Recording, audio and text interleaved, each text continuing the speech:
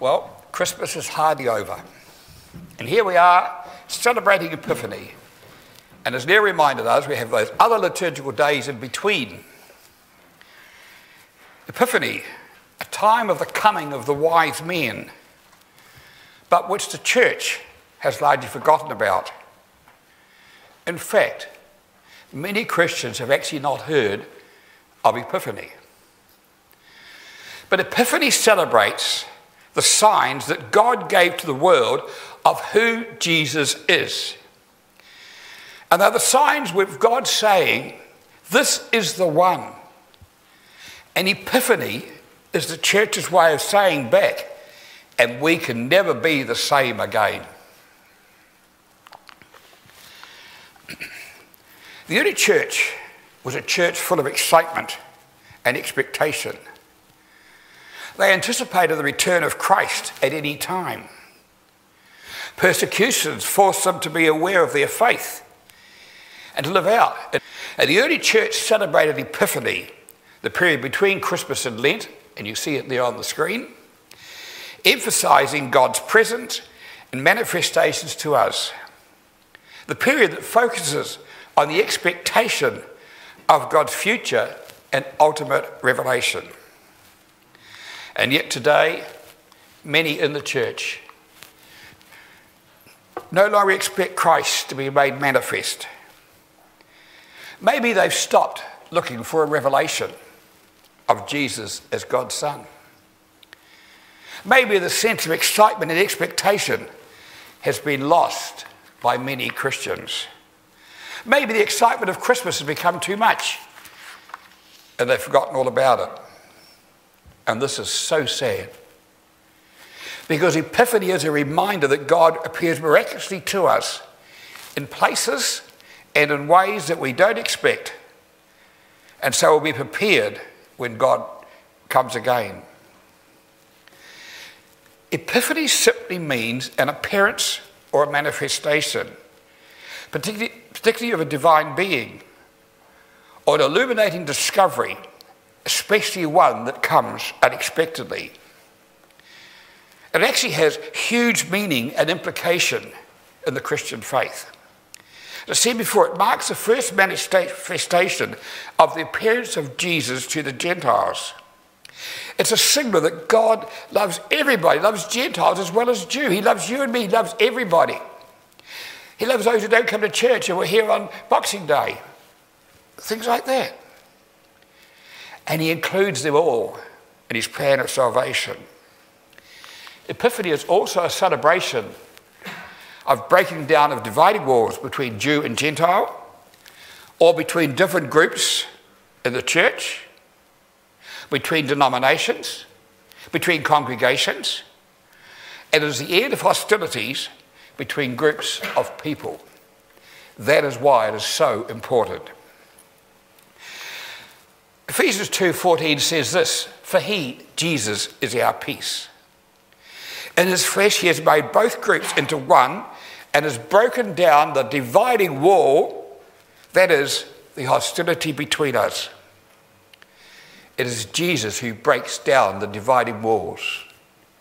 And if you've got a dividing wall with someone, let Jesus break that dividing wall down.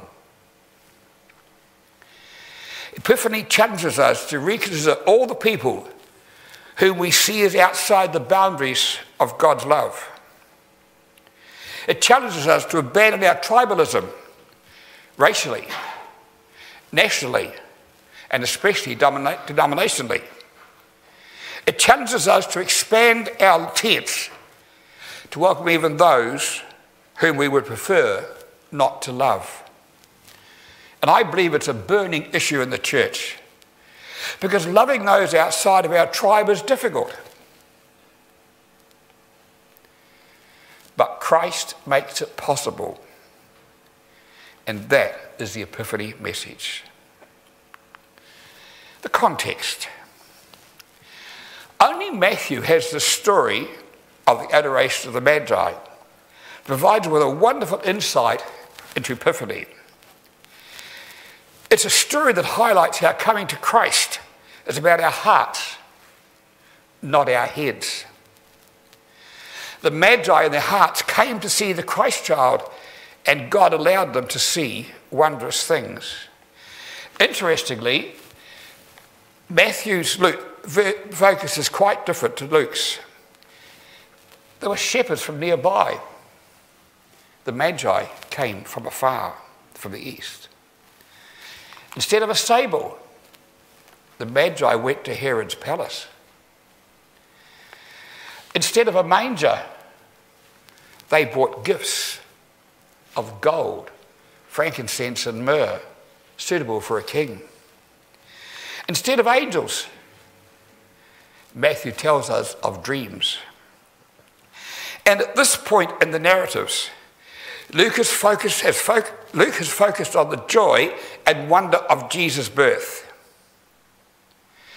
Matthew, while commenting briefly on Jesus' birth, including a lengthy genealogy of Jesus, turns his focus to what happens later and refers to some shocking events that follow Jesus' birth.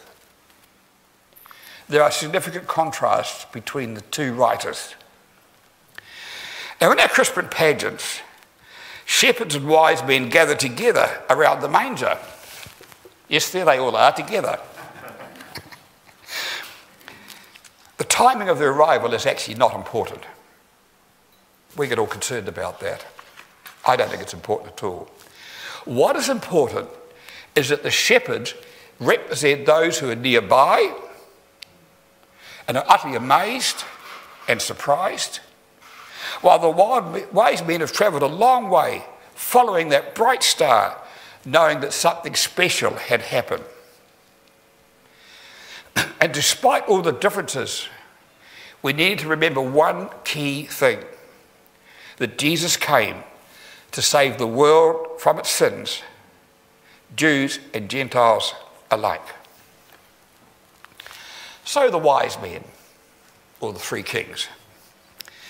A Christian comedian once said the story would be far different had they been women instead of men. Women would have asked directions immediately, so would have got there on time. Once in Bethlehem, woman would have helped deliver the baby, cleaned up the stable, and bought cuddly little cute outfits the baby Jesus could wear on his trip home. Who then are these three kings of Orient, as the carol portrays? Well, the carol has one thing right. They came from the Orient. The Bible does not say there were three, nor that they were kings. It simply says that they were men or magi, with the word magi or magol meaning masculine, of gold, frankincense and myrrh. And they were not there the night Jesus was born. In fact, they probably did not show up until months after his birth. When they turned up, they found the young child was no longer in a stable, but living in a house with Mary and Joseph. And it's likely that the time they arrived was after Christmas in the new year. And that actually, when you think about it, makes Epiphany a New Year message. And each of the gifts suggests a New Year's resolution that we should offer the Lord today. So pause a moment and look at those three gifts in more detail. The first gift is gold. Obey Jesus as King. Gold is prized for three reasons. It's a rare metal. It's got a brilliant natural luster, so it's brilliance and rarity. And it resists most acids, neither corrodes nor tarnishes, so a sense of permanence. So we sing in the church, don't we? The King.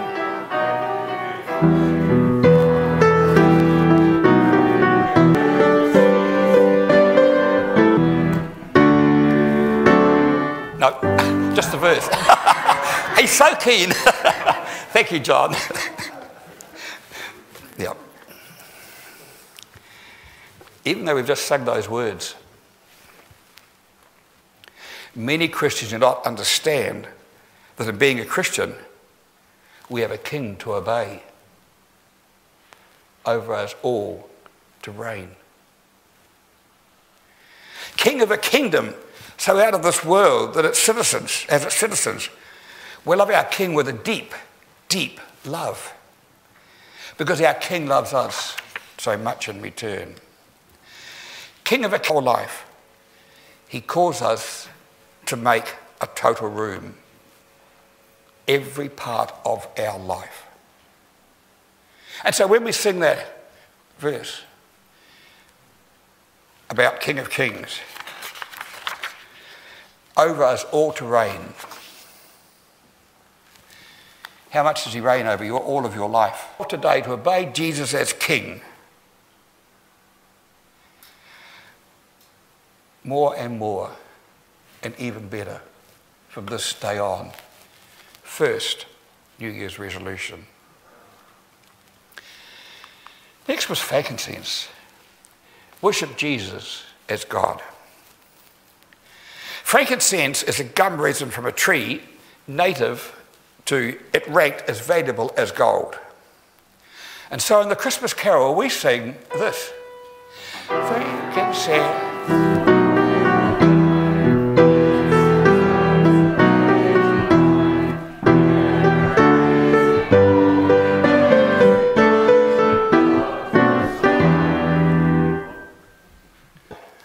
Do we? We sing the words. Worship. It is our top priority. God's heart, God's desire is to see the nations worship. The goal of the gospel is worship. Mission and evangelism are temporary tasks. They exist only to lead people to worship. And in heaven, evangelism and missions end. But worship goes on forever. So have we grown careless with our worship that God values so highly? Praising, praying, giving, preaching, reaching to others, a worship of Jesus. But you know, many people look at coming to church regularly as an option. Or they may even just go through the motions of coming. Maybe we sing half-heartedly, possibly with our minds somewhere else. Or praying becomes absolutely stale. And dare I say it, we even doze through the sermon. And our offerings are what's left over, not a priority. The words of Isaiah 29:13 are much more applicable than we might expect. He writes this, they draw near him with their lips, but listen to this part, their hearts are far from him. They come with their lips, but their hearts are far from them and from him. Take heart though, because for each one of you who goes through the motions, there are 10 who do not even do not even worry about going through the motions. You see, worship of Jesus is not just a matter of coming to church for an hour or an hour and a half a week. The Bible commands us to offer our body as a living sacrifice, holy and acceptable to God, which is your reasonable service. So in 2022, will we get even more serious about our worship of Jesus? May we resolve to worship Jesus as God more and better, starting today. Intention number 2.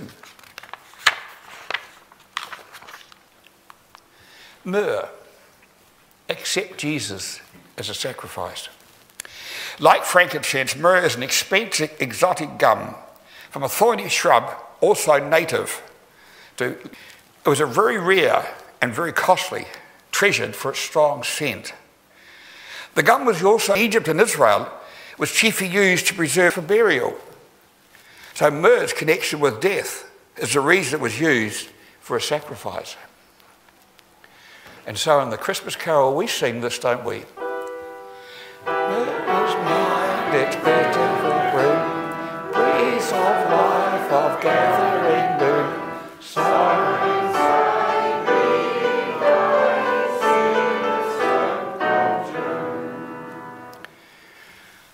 I want to suggest there are 3 facts, true of almost all people. They know there's a God in heaven. There's a God somewhere. They know they've offended God, and they don't know what to do about it. And most people know that somewhere deep in their hearts. Someone who's been on drugs, this sort of thing, and suddenly get a realization that where they're going, the life they're leading is just not the life they should be leading. They're aware there's a God, there's something greater than themselves in the midst of it all. Many intuitively sense that the Son deserves punishment. Not just any punishment, but actual capital punishment. Someone must die. Maybe the old self must die. Blood must be shed. The animal sacrifice of the Old Testament served only as a vivid reminder that a perfect sacrifice was needed.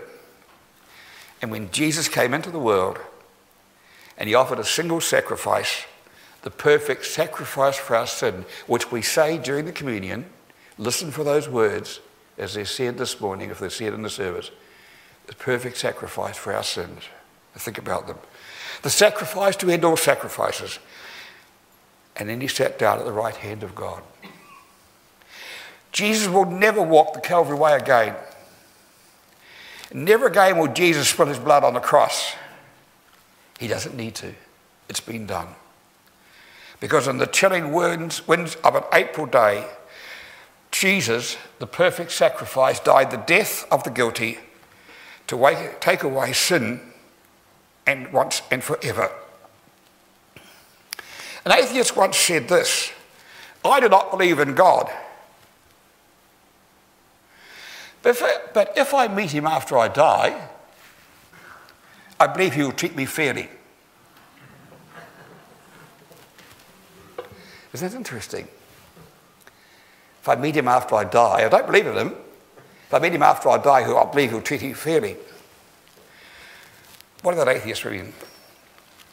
I think he's saying this: God owes me because I'm a decent moral person. Not because I worship Jesus. Not because I try to live Jesus out of my daily life.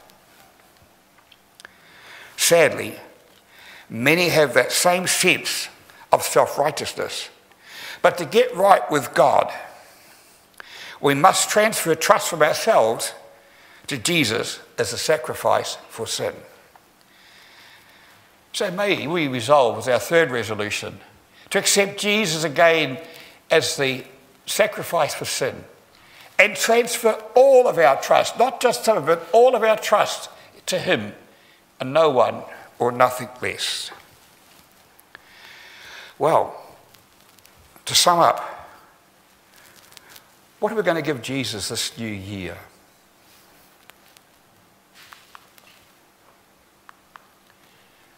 The gifts of the Magi suggest 3 answers. Bring him gold by obeying Jesus as King. Bring him frankincense by worshipping Jesus as God. Bring him myrrh by accepting Jesus as a sacrifice for our sins. And as we go into 2022, once more there is much uncertainty around the world due to the pandemic and the Omicron variant. Yet despite great uncertainty, let's hold on to these crucial truths and again offer Jesus our worship, our obedience. Because Jesus the gospel has power to save lives in the darkest of sins. Aren't they wonderful truths to hold on to as we go to 2022? Well, the grace I preach it, what is this? There is no glory without suffering, no crown without the cross. It has become the mission of any church. Any proclamation of the gospel which pretends otherwise is a sham. The church with power over suffering is not understood Jesus. May our offer be one of obedience and trust as we come to 22. Amen.